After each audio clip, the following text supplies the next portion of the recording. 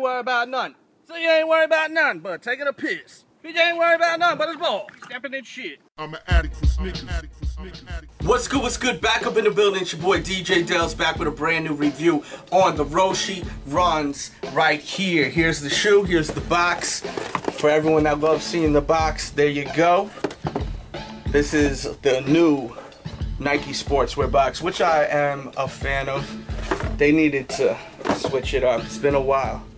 And here's the shoe right here in Petra, brown, red, and black. Retailing for $70. I did a vlog talking about how I feel about this shoe and explaining how it went from me not wanting to ever wear the shoe to wanting this shoe right here. Basically what the deal was with this shoe, to make a long story short, I really wasn't into this shoe, but I've seen this colorway and it made me want the shoe.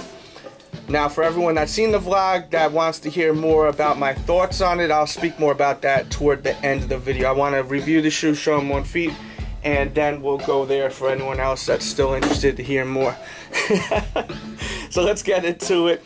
The upper is like this nylon kind of material. There is some support a little bit over here, you can feel, but the rest of it is very flimsy, as you can see. And you have this kind of like tiger camo right here. Really love the colorway.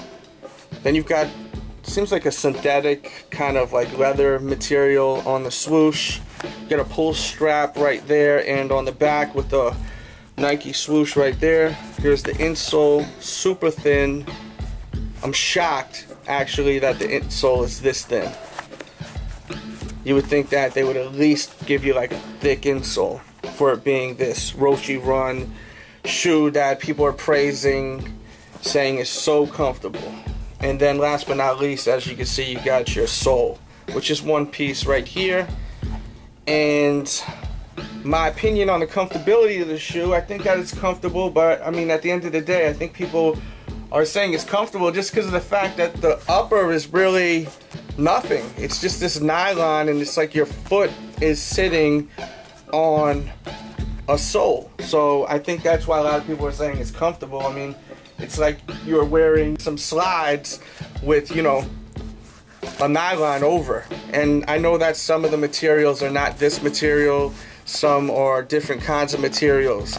So in other cases of other versions of this Roshe run here. I'm gonna talk more about my thoughts of this shoe right after I show them on feet real quick though. So let's do that and we'll be right back. Alright, here we go with an on feet look. Let me know what you think of these right here. As far as the fit, I would say I think they run true to size now that I got these on my feet. When I tried them on at first at the store, I got a 9 and they were kind of snug, and it was, now that I think about it, the reason why they were snug was because I was wearing some NBA socks.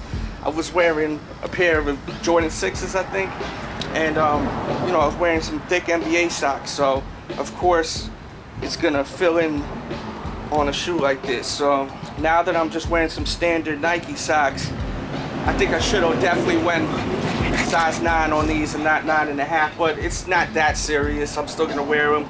You know, you get more of your size, it's gonna fill in more over here. I don't really like the loose, wrinkly look over here, not that hot right there in my opinion, kind of whack, but far away you can't even tell, you know what I mean? Just from looking up I notice it, but it ain't that serious. And I think this shoe is comfortable. I think people are ODing, hyping the shoe up, and my science behind the whole deal with this shoe is I think people are hyping up the shoe because of the fact that it's more affordable, and people want this to be a popular shoe if it's more affordable, you know.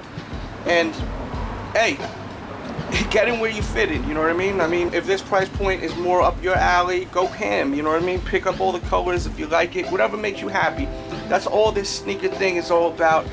All this is about what you like to wear, what makes you feel good when you're out and about, you know what I mean? And the shoe is comfortable. I'm not saying the shoe is not comfortable, but people are just ODing, I think. They're completely ODing.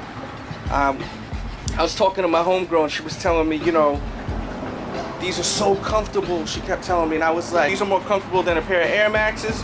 And what'd she tell me? Well, a pair of Air Maxes don't cost $70. So, you know what I mean? That's what I think a lot of people are looking at this whole Roshe run wave as, you know, the fact that they are more affordable, people are more attracted to the shoe right here.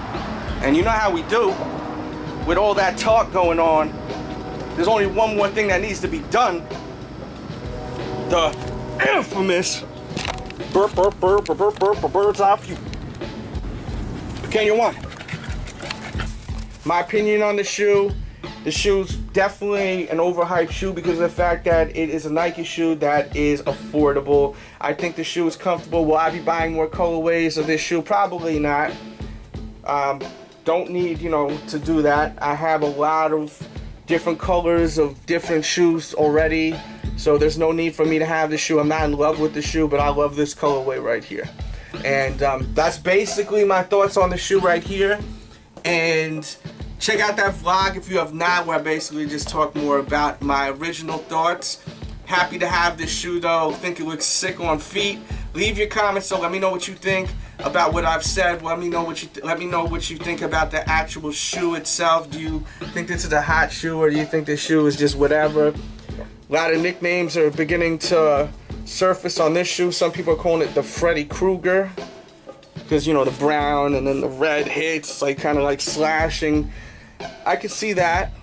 Some people are calling this the mangoes. I can't see that at all. I mean, there's no mango color to it. This is red, and the only other color I can see besides red would be pink and not mango. So I don't see where the mango is, but if that's what you want to call it what you want to call it. I say that all the time. And with that said, that's it for today. Hope you enjoyed the video. Hit the thumbs up button if you love what I'm doing. Check out my blog, thesneakeraddict.com, morning, noon, and night like clockwork. Follow me on Instagram, Team DJ Dells. And make sure to go to my blog, thesneakeraddict.com, for your sneaker news. Take advantage of my work. And with that said, I'll be back. Really.